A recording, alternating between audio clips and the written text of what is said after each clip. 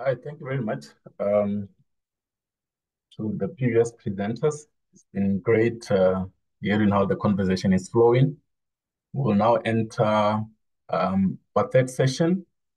That has got four presentations. We're going to get started with Rex, technology-based industrialization, the balance of payment constraints in African countries, evidence from Morocco and Tunisia. Similar to the previous sessions, let's throw in the questions as we go. Otherwise, at the end, then we will collaborate on a couple of the questions. Rex, over to you. Thanks, Rodani, and greetings to everyone. Rosal, if you could help me put up my slides. Thank you so much. So this paper emerged out of interest I had in understanding how balance of payments constraints contribute to a country's pursuit of industrialization. And this level of thinking sort of emerged from an understanding in the literature about first appreciating the relevance of structural change and why that matters for industrialization, but also realizing that emerging studies at the time were now talking about technology-based manufacturing and how that is relevant for development and catch-up currently. Next slide, please. Right. So even though countries currently the debate around technology-based industrialization is being pushed, developing countries struggle with balance of payment constraints, and that is a significant can be a significant constraint to countries' pursuits of industrialization. In the literature, the balance of payment constraint growth model, is well documented. It traces back to Professor Thewell, who is a legend.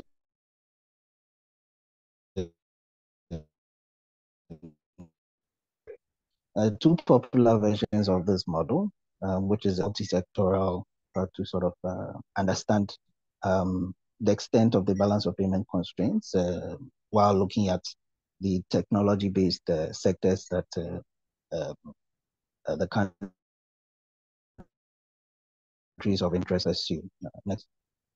Okay. So the simple and multi-sectoral balancing models are quite similar, but they present two sides of overarching message. That is, a country that chooses to grow its economy must be able to must be in a position where its income elasticity of demand for exports is higher relative to, while keeping its income elasticity of demand for imports as low as possible. What the multi-sectoral version does is to introduce sectoral shares to represent the structure of the economy and make it a bit more interesting.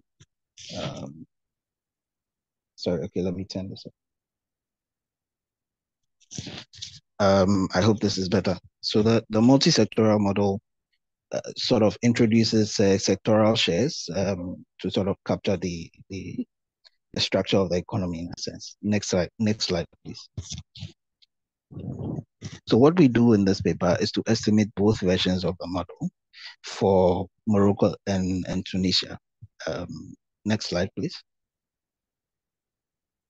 Morocco and Tunisia are considered because of their close proximity to markets in Europe and Asia, right? And in that sense, being close, they're able to, benefit from knowledge and spillover gains. But it also means that they benefit from, having easy access to markets in developed countries where they can trade in essential commodities and goods. Next slide, please.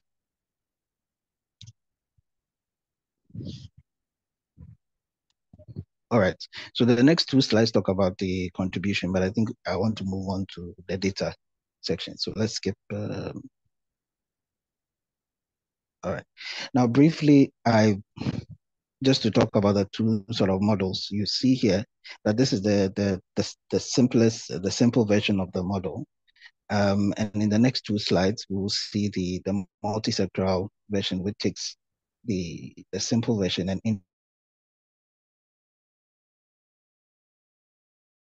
the structure of the economy. That's on the next slide, please.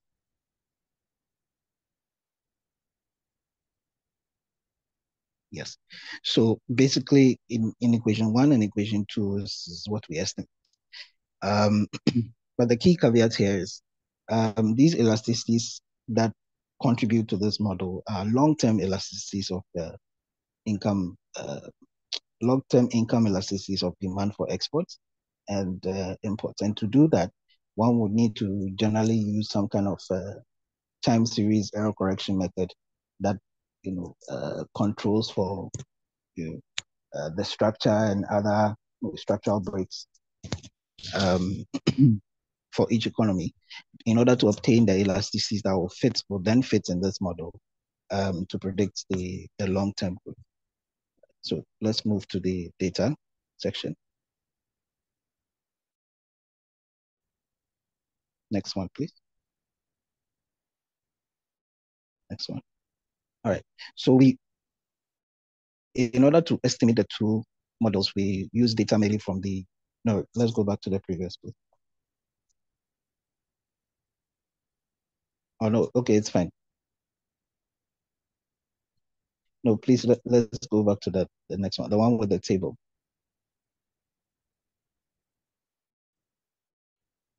All right, it's fine. Let me start from here.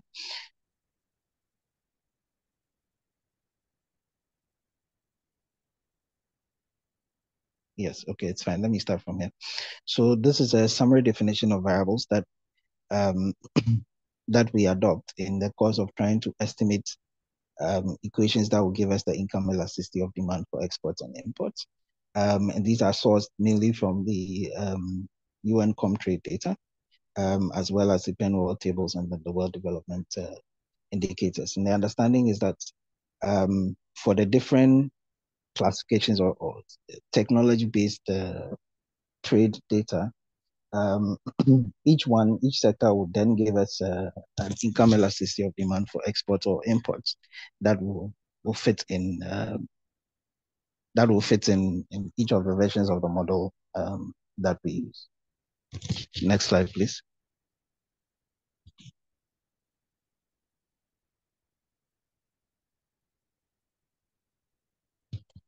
Okay, let's move on to the next one.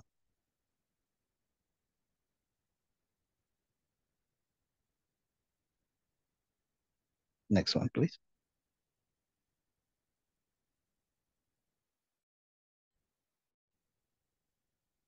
Okay, so beginning from this table, this is basically a representation of the estimated long run equations that give us the income elasticities of demand for exports in the case of Morocco. And there are other tables in the next 2 or 3 slides that show that for Tunisia and as well. But if we move on, maybe 2 or 3 slides, we can see a summary of all of these income elasticities and how these specific estimates go into the model. So let's move on, please. Next one, please. Next one. Next one, please.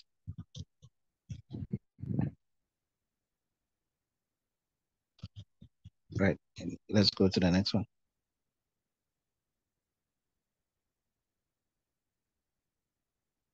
Okay, so what this table basically shows is using the estimates obtained from the error correction models that were estimated, we do see that the predicted growth from the model to the actual average growth rates, there is some kind of closeness. They're close enough, and on that basis, the model becomes sort of valid for drawing policy inference, and then for being able to tell which sectors that a country should direct its resources to. That is sectors that have higher income elasticity of demand for exports uh, would have higher, should be high, and then the sectors that have a lower income elasticity of demand for imports are those that should be focused on. So let's move to the next slide, please, for the policy inferences. Going on from that point, what we did discover is that there are different sort of policy recommendations for there are different sort of policy prescriptions for each of the countries. While Morocco should focus on, while Tunisia should focus on high-tech exports, for instance, we realized that the income elasticity of demand for imports was pointing to another sector. I think it's resource-based or something like that. And in the case of Morocco, their income elasticity of demand for exports for the high-tech manufacturing was not significant, and so therefore they could not focus on that. Okay, now that it's back up, can we move on to the next 2 or 3 slides, please?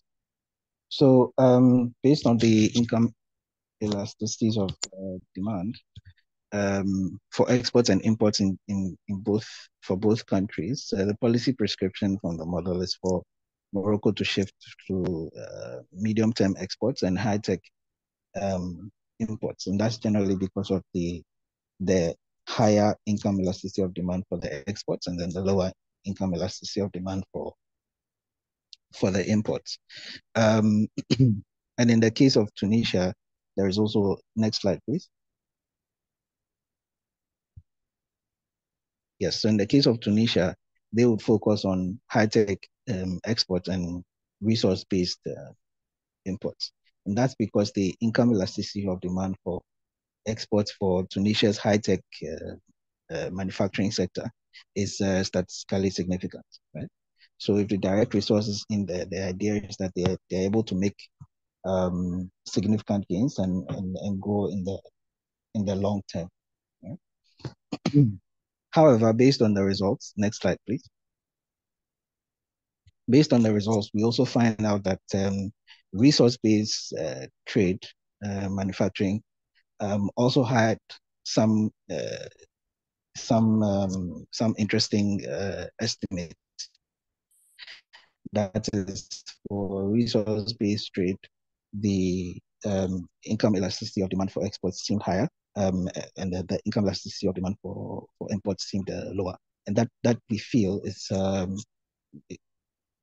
also an interesting opportunity for these countries to also explore, because of literature pointing to the fact that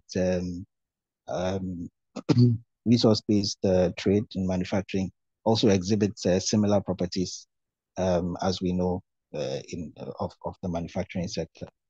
So to conclude, the study finds that both of the models predict well, and that there's scope for structural change in either countries.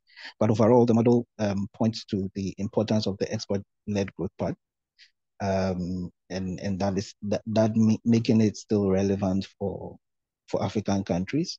Other countries may consider this part, but if the whole study is subject to data availability, so with better data, we probably could have estimated these models for other African countries. But most importantly, the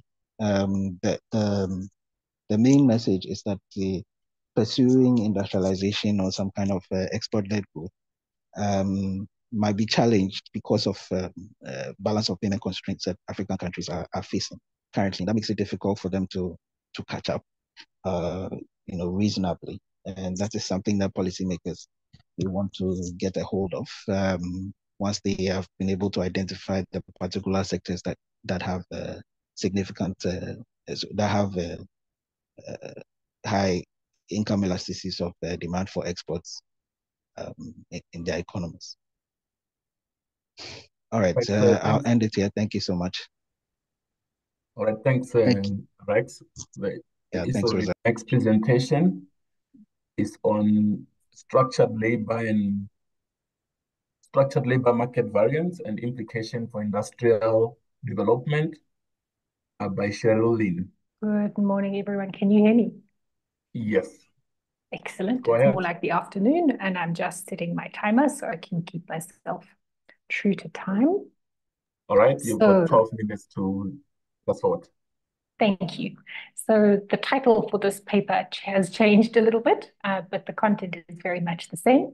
I looked at a gendered analysis of labour market outcomes in South Africa over the COVID period and chose to focus on the quarterly labour force survey and then to begin a broad exploratory discussion about the policy implications. Some of the findings weren't that surprising. So I focused to use the quarterly labour force survey data. You may remember that at the beginning of COVID, it was the NIDS-CRAM data set that was most quickly available. And so a lot of the research and the policy decisions relied quite heavily on NIDS-CRAM. And eventually the quarterly labour force survey data was available.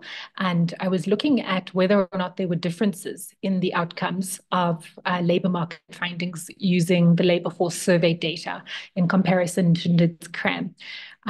So what I did was provided a detailed examination of what was described as gendered patterns of unequal labour force participation. So this is not new, but in COVID we had a deepening, and the question was what happened with this shock and what can we learn from it? We found, as did the NIDS-CRAM study, that women were harder hit by the crisis than men. This is different from the global financial crisis where men were hit hardest. We also found that employment losses for men and women have yet to recover. And so sometimes I will hear in the press that we have recovered from COVID. The data doesn't bear this out. We also found that employment losses for women were not fully explained by sectoral, occupational, or industry sorting. And then next slide, we moved to incorporate a historical approach to contextualize the data. And this provided a very different view to what we had intended to look at. So you'll eventually see some slides that have got data back to 2008. But when interpreting the data, we were able to offer a wider perspective that suggested a pre-existing set of labor market structural features that were situated within a distribution of power and political architecture, and to also identify that these forces continue to shape differential outcomes associated with gender and race groupings. Sums up to say labor market responses to COVID were not independent outcomes. And essentially, we have pre-1994 features that still perpetuate in the labor market today. In terms of methodology and data, this was a simple descriptive study, and I incorporated mapping trends, distributions of the labor market based on employment status, including labor force withdrawal, employment at the intensive and extensive margin, sector, occupation, industry analysis. We looked at 13 waves. The base quarter was quarter 4, 2019. And the end line was quarter 4, 2022. And we supplemented this data with a selection of available historical economic data, employment data. You might remember that before 1994, there was a limited amount of employment data for everybody in the economy available. And so it was only from 1994 that everyone was counted, and we were able to zoom in on granular details for periods starting Q1 2008. So in terms of findings, the slide that you're seeing there now is focused on the COVID period. The very first quarter is on the leftmost point. The hardest level of lockdown is depicted by the two bars that drop straight down. And so orange is women, blue is men. And we see that in that first quarter with level 5 lockdown, women were hit harder than men. Quarter on quarter, the picture changes. Women remain lagging behind. In some quarters, they pick up the pace. But by the end line, you still see that at the end of 2022, both men and women are still behind pre-COVID employment levels, and women are slightly further behind than men. So the gap is closed by that point, but women are certainly still on the back foot, and neither men or women have recovered. Next slide, please. Here we see not economically active trajectory over that same period. And so the blue line at the bottom is men, women at the top. So we see that women are located very clearly for the entire period above men. But it isn't just limited to the COVID period. This is a feature of women's participation in the labor market. And so we'll see that in a little bit more contextual detail later. Next slide, please. Okay, I hope you can see this in detail, but what you're looking at there is labor force composition focused on women. We'll see men in a second. I'd like you to focus on the second and third bars in color. They are the red bar and the dark green bar that crisscross each other. The red bar is labor force participation. The green bar is those who are not economically active, which is to say that over the period 2008 all the way through to the end of the analysis period, end of 2022, women crisscross in and out of labor force participation. And so when you look at COVID, which is the sharp gap in 2020, that was Q2 2020, you'll see a heightened difference between the labor force participation rate and not economically active. But if you take a look at the quarters before that, on a smaller scale, you have this crisscrossing, and women are structurally located half or 50% more often than men outside of the labor force. And that was a feature that we didn't go into look for, but found and found it quite interesting. If you contrast this with the next slide and you look at men, so looking again at that red bar and the dark green bar, there is a substantial gap between the two all the way along the analysis period. But in addition to that, at the worst part of COVID, those 2 points don't overlap. And so this led us to, again, deepen our understanding of the fact that men versus women are in a far more secure place in terms of labor force participation. And even something on the scale of COVID, a global phenomenon, did not unseat fundamentally men's preference in the labor market. Next slide, please.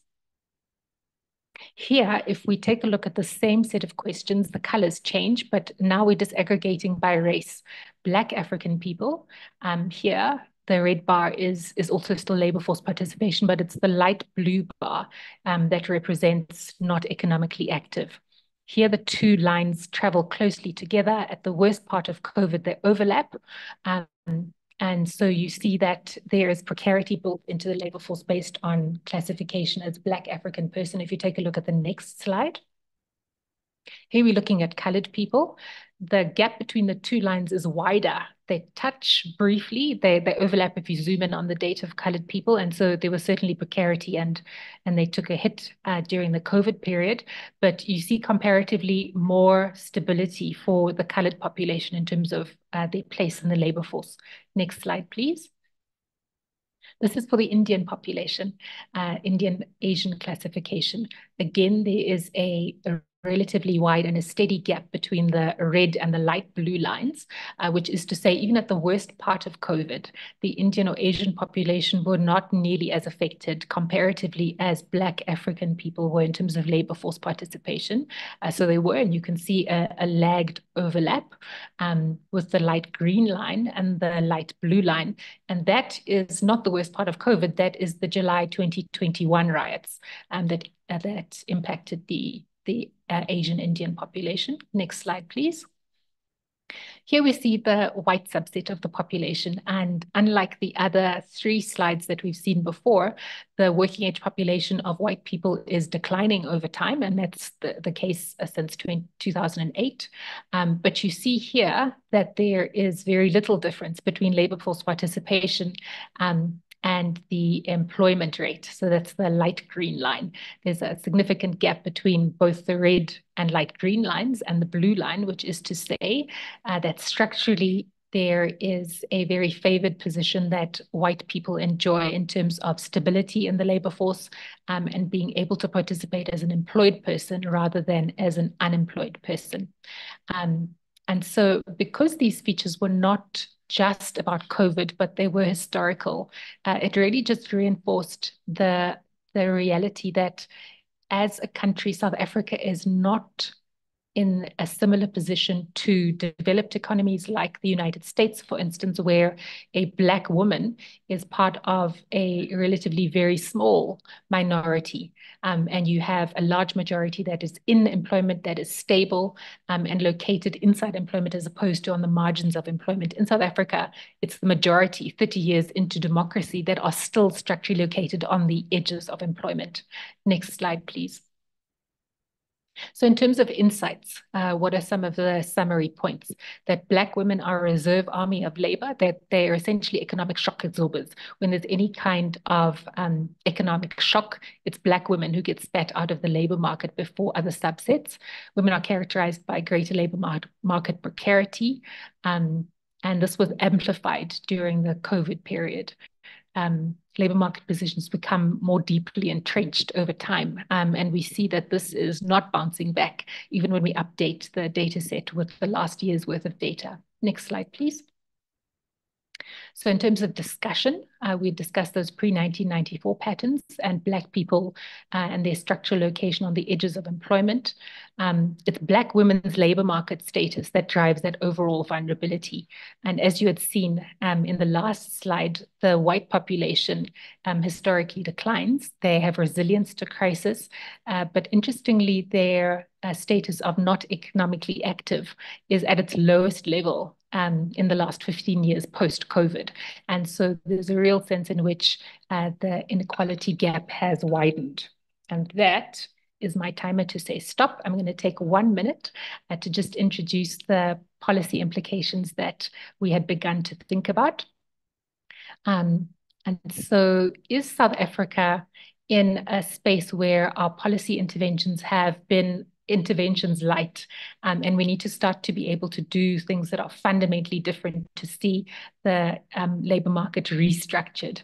I think the case is very definitely yes. What we're seeing is that policy coordination is urgent. We need research that can inform policymakers on how to do industrial policy well, or if nothing else, less poorly, but that we contemporize industrial policy, which is to say that we need a plurality of interventions, and we need to focus on export as opposed to particularly just inward-facing industrial policy strategies.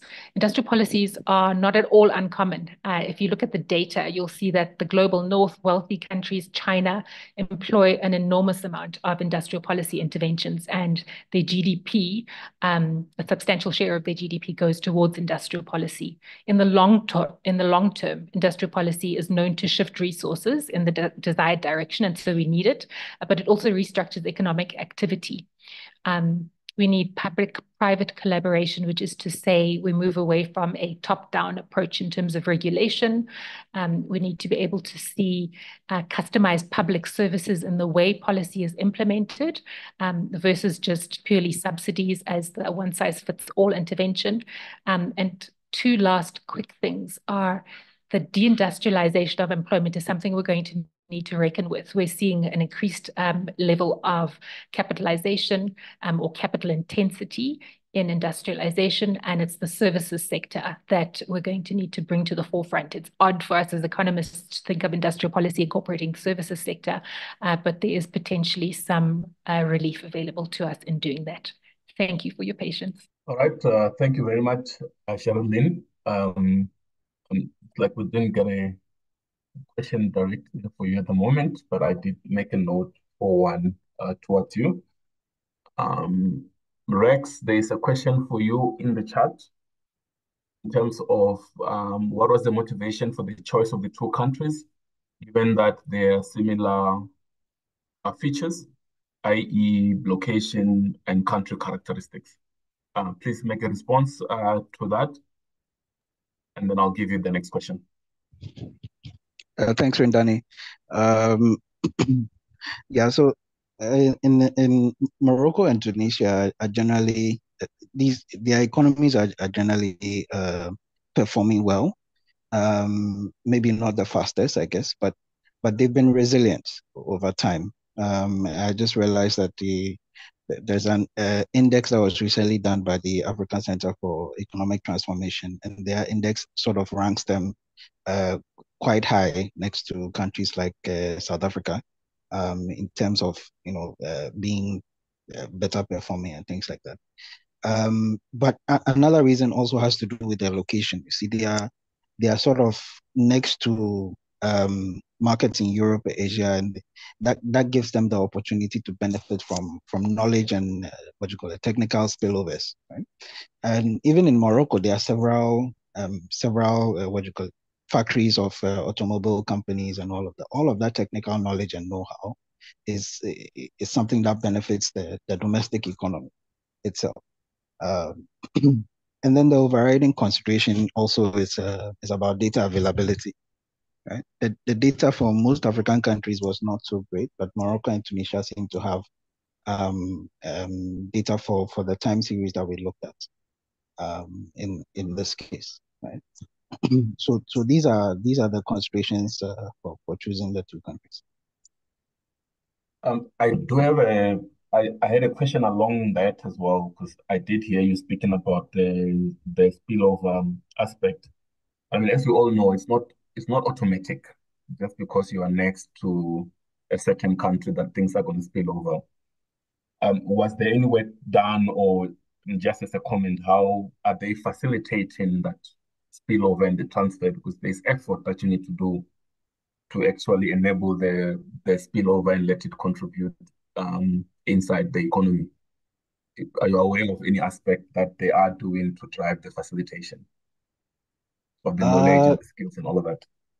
Yeah, no, at the moment, no. I mean, I guess to be able to answer a question like that, we'll need to sort of do like some dive or case study analysis to understand what specifically is happening in Morocco that is, or Tunisia that is contributing to their performance in some of these rankings. But the paper didn't focus on any of some of these specific factors. But looking at the secondary data, this is the message, or this is the understanding behind their trends in growth performance and their rankings and their rankings among African countries. So yeah, but maybe what you're asking is something, a spin-off, can be a spin-off from a study like this, but we'll definitely need to know a bit more to be able to understand this. Yeah, I think it's quite an important piece that as we move our policy recommendations to the how, how should the policymaker move from once they have a second understanding. I think that's quite a key aspect that tends to be missing in some of our policy recommendations, that they're quite static. They don't necessarily give action in terms of what somebody can go and do or take a lesson from that perspective. So perhaps that's a consideration, and as you said, a spin-off for the paper. Next question also from Magda is, the models actually predict the long-term growth for the countries?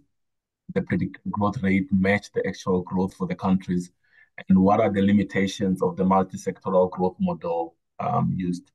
If you could perhaps provide some responses on that, please. Yeah. So I guess in terms of prediction, yeah, we realized that the models actually are predicting quite close to the actual average growth rates. I showed a table like that, but they actually predict well. Um, uh, the multi-sectoral one actually much better than the simpler one, because you are accounting for sectoral shares, right? But the challenge with these models is actually being able to estimate the right, in quotes, the right income elasticities of demand for imports and exports. Because if you don't get that stage right, or if one didn't get that stage right, then the model's prediction will actually be far off than expected. And in order to do that, I've come to realize that you actually need to make sure that your models, what do you call it, the specification of the error correction model, actually takes into account the structural breaks which may have occurred over time that could possibly influence a trend um, in the data. Right? So I mean, there wasn't enough time to talk about it, but there are some additional variables that are included in the ECMs that will sort of capture the structural breaks that may have occurred over time and, sort of change that. But by the end of the exercise, by looking at the prediction, the model's predictability, we realized that the elasticity seemed to be working fine. And that takes that sort of sets the caution that if you're going to estimate, you're going to run this type of model, you should be aware that some estimates are not reasonable. It may be too high or too low, and that is something that can affect the model's predictability in the end. Thanks so much. All right. Thank you. It's been confirmed that Idrissa is in the meeting, so we'll go back to presentation number 2. Idrissa was supposed to take for us. Idrissa, please confirm, and then Roselle. Yeah. And then yes, thank you for this. Okay. I'm online. Right. Roselle, please. Are you gonna share the presentation, Idrissa? Yeah, I'm going to say it now. Okay, cool. Let me do it. Thank You're you. on presentation mode. So our paper is on remittances and industrial development in Africa. So Kijito Jean Didier and Abdul Aziz Abikadi Ahmed are my co-authors. I hope they are also online. So we have 3 points to present: the background and the justification, the methodology and the data, and the result and discussion. Okay. So uh, the fund has the growth of the manufacturing sector related to other sector. Industrialization is key to economic development of nations. So the strategic importance of industrialization for development stems from the fact that industrial activities, particularly manufacturing, improve labor productivity, and promotion of technological diffusion to other productive sectors are important, and they help to accelerate economic growth and create decent jobs. So it stimulates technological progress through economies of scales. So a central theme in the pioneering theories of development, this process was then relegated to second place in the wake of the adjustment policies of the late 1980s. So advocated as part of the Washington Consensus and structural adjustment policies. So before being put back at the heart of the economic debates and the agenda of public authorities and institutional and international institution over the last 3 decades. So Africa are aware that industrialization is important as a driver of development. So they have now started to develop industrial policies, so to industrialize their countries. So, however, after several years of implementation, the policies and strategies that have been put in place have not led to significant changes. Okay, because the contribution of African economies to manufacturing value added on the global scale remain low, around 1.66%. So it's low. So, and this low level of value-added manufacturing sector can be explained to several factors, including limited skills, poor infrastructure, and on attractive investment climates, and also lack of necessary investment capital to finance industrialization effectively, okay, among others factors. So, but in addition to those factors, migrant remittances has also been highlighted as one of the determining factors of industrialization. So, and recently, remittances have been increasing. So, the average level of remittances in Africa is around 7.9%. Okay, and these remittances are expected to rise by 1.9%. Okay, from 2023 to 2024, according to the World Bank.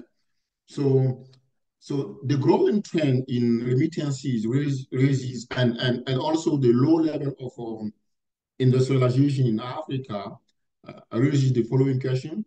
So what are the effects of migrant remittances on industrial development in Africa? So to this question, we have specific questions. The first one, what are the direct effects of remittances on industrial development in Africa? Do the direct effects, do this effect depend on the level of human capital accumulation in African countries?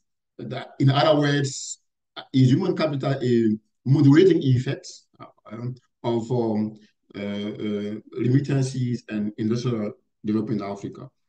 Are there threshold effects of migrant remittances on industrial development in Africa? So these are our main questions. We have not, particularly the second one and the third one have not been raised in previous work.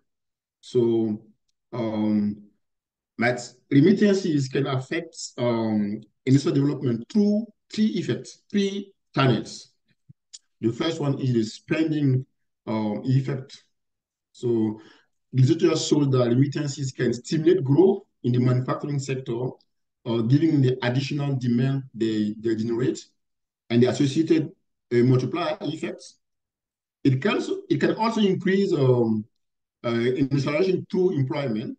So by increasing income flows to recipient households, remittances can disrupt the trade-off between work and leisure in favor of increased leisure. The third effect is on investment. So remittances generally lead to increased demand for investment in housing, which is likely to stimulate demand for building materials and consequently the manufacturing sector. So it can also lead to appreciation of the exchange rates, which can have negative effects on the exports, level, and then the manufacturing sector. So we use many methods. We use the pool OLS, OLS with time effects, two-phase square, the GMM, the two-step GMM system, and the quantile regressions. So we used annual data, which cover 50 countries in Africa over the period 1996 2020. So the data are from the World Bank. From this figure, we can see that there is a negative correlation between remittances and industrial development. Okay, countries which have low level of remittances tend to have higher level of industrial development. Okay, so our regression also show that, in fact, remittances has negative effects on industrial development. Okay, so this is shown by those two tables, and also these negative effects is higher in countries with a high level of industrial development. So with the interaction effects, we saw that human capital measured by tertiary education moderates the level of the negative effects of remittances on industrial development. So up to now, we have not yet determined at which level human capital can even cancel the negative effect of remittances on industrial development, but we'll do that to improve the paper. When we try to look at threshold effects, so we use key fits, and the lowest, and we saw that there is a U-shaped relationship between remittances and industrial development, and from 2020, around 23% of remittances, we start observing positive effect of remittances on industrial development. So showing that there is a threshold effect between remittances and industrial development. So to summarize, remittances have a negative effect on industrial development in Africa. This negative effect is more important in countries with high level of industrialization. And this negative effects is moderated or mitigated by human capital accumulation, particularly tertiary education. And also there is threshold effect of remittances estimated at around 23% of GDP, from which its effect on industrial development become positive. So there are some policy implications. First of all, when we calculate the mean of remittances of all African countries in the sample, we see that the level of remittance is still low. It's still low, except for Lesotho, which is having remittances higher than the threshold effects. So this means that countries should increase the amount of remittances. We should encourage people to send more remittances to their countries, and direct those remittances to human capital development. Okay, so policymakers need to review remittances policies in countries where the negative effect is more pronounced, also perhaps by limiting the amount of remittances in or making them conditional on human capital investment in the initial sectors. So we'll suggest that they increase the level of remittances, and then direct it towards human capital development. They could also consider diversifying the sources of financing to reduce the excessive reliance on foreign remittances, particularly domestic resources. They should look for domestic resources because dependence is always bad. So to this end, it's necessary for these countries to strengthen infrastructure and capacity in the industrial and manufacturing sectors to encourage economic growth, and to reduce our dependence on remittances. Also investing in education and vocational training to improve the skills and qualification of the workforce would also facilitate the creation of a more skilled workforce adapted to the needs of industry, and increase business productivity. So this is the preliminary, the first draft of the paper. So we need to go deeper and then improve it. So I would thank you for your kind attention. All right, thank you very much, Idrissa, for the for the presentation. I've been informed that Charles is not, unless I've got the latest message from Roselle, but informed that Charles is not available. I'm going to check if there's a new question in here. Yeah, I think there is a question from Magda.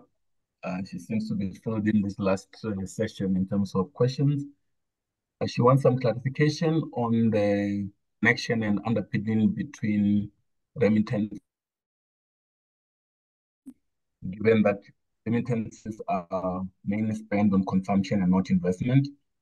I think linked to that as well, you mentioned a policy recommendation in the end on investment in education, which for me, investment in education do a lot of things in the economy. How do you link it up now here to the remittance? Because I think we need to, if we're to help policymakers, we need to be able to isolate these things so that they are clear. Otherwise, you invest in education and many things happen, but how do you link it back to the remittances? So I think this question is linked to my question as well. If you can just bring that together so there's clarity around the linkages or some correlations that you're bringing forward and on that front. Well, thank you for this. Yeah, the theoretical connections and opinion between remittances and industrial development. So we have seen in the literature that remittances can affect industrial development through many channels. We have highlighted the investment channel. Say Wilson. Yeah, people can also use remittances to invest in housing, to invest in medium enterprises, and also in other aspect of development. Yeah, they can also use it to consume. Many countries now are trying to encourage people, particularly from the diaspora, to invest in the economies, particularly in reducing taxes and the cost of remittances. So I think if there is clear policy how to direct remittances, they can help to increase the demand, the supply, the demand of goods and services, the supply also. I think it can help to curb the negative effect of remittances on industrial development. So that's what I can say for now. Okay, thanks. I do have one question for Sherilyn. When I look at the data that you presented, it appears to confirm the lack of structural transformation or just not necessarily structural transformation, but the transformation of the economy seems to tell us that things are still, where they were even pre-1994 from a labor dynamics point of view. Is that a correct assessment? That is quite correct. And I think one of the things that stood out in presenting this research to a group in the global north is that if you take a look at economies like America, for instance, a Black woman is clearly in the minority. And so unemployment, using that example, is still bad, but we live in a country where Black women are the majority. And 30 years into democracy, we have a raft of policy that just is not shaking the roots and creating a fundamentally different reality in terms of livelihoods, access to the economy. And so it begs questions around what our policy implementation can and should look like. and whether we need a more contemporary set of policy instruments. We certainly need coordination, what's happening with competition policy, public interest considerations, for instance, and gender being made a reality. So we're at the edge of being able to perhaps begin to apply those kinds of things, but trade policy, subsidies, a whole raft of interventions that are localized and that have contextual relevance is really now important. We need to take bigger risks. As an example, a lot of the global north is making catalytic investment in clean energy. And in terms of our proportionate commitment to that, I think we're perhaps missing a few beats, specifically in women's participation in the production of clean energy. And so I would love to see a very different attitude towards industrial policy that gives us a chance of having a different set of outcomes that the data can bear another 30 years from now. Okay, yeah, no, I found that quite interesting. I said when I looked at it, it was just mirrored.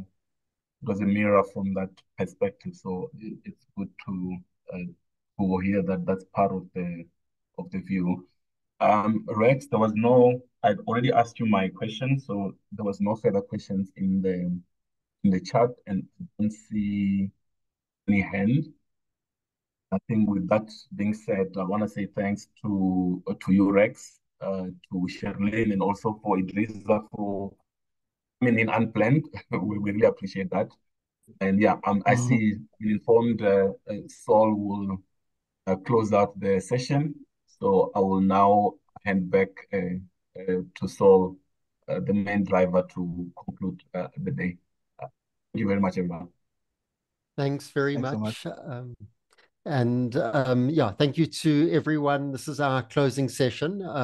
So I'm just going to do a very short closing, and I'm just to thank the presenters, the moderators, the TIPS team who've been involved in the background, assisting with all the logistics around organizing a virtual conference, which the technology mostly got right, but I think we've really need to thank them for pulling it all together.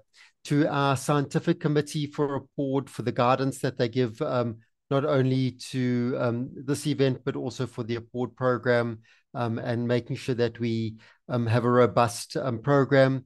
And importantly, to the participants for joining us, for the active engagement, and looking at the interesting content that our presenters have shared with us.